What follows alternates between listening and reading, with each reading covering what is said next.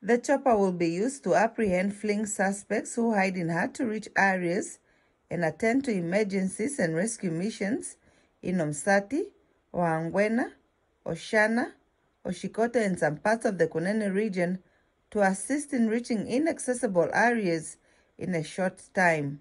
It will also be used for air patrol and assist in tracing missing persons, fleeing suspects in cases of robberies and murders, and provide rescue missions in natural disasters. Inspector Thomas Ayambo has warned criminal-minded individuals that the police is on its toes to apprehend them at all times. The message to the criminals is that it's good they have to get away of the mind of committing any type of crime here, because now we are reinforced.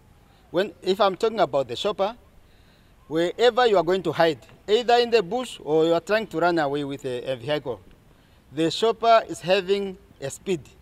I don't think you will be managed to go so far. We will get you immediately before you reach your destination. So it's better you stop any type of criminal you are thinking of doing, because we will not have time to waste, but we will only have time to get you and then bring you to book.